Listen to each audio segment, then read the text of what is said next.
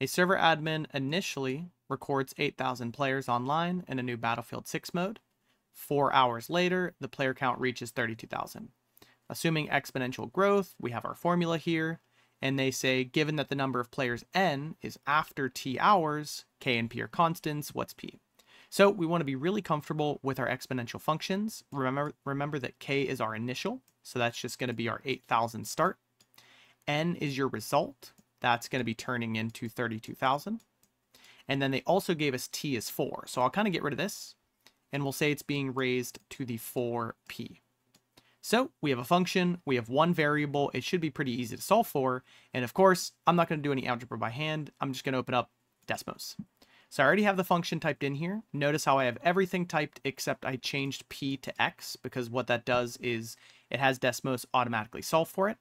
So when you get these lines that don't have a dot, I mean, of course, if you want, you can like zoom in to see what it is, but there's another trick. The reason why it gives us these vertical lines and not like a function is because of our equal sign. All you have to do is subtract one of them to the other side. So say I wanted to make this subtract 32,000 from both sides, so minus 32,000. I get rid of this because I subtracted it from the other side, and now I get my function again, but now I get a dot. So I can clearly see my p value is going to be 0.5, and just to double check on my paper, it's going to be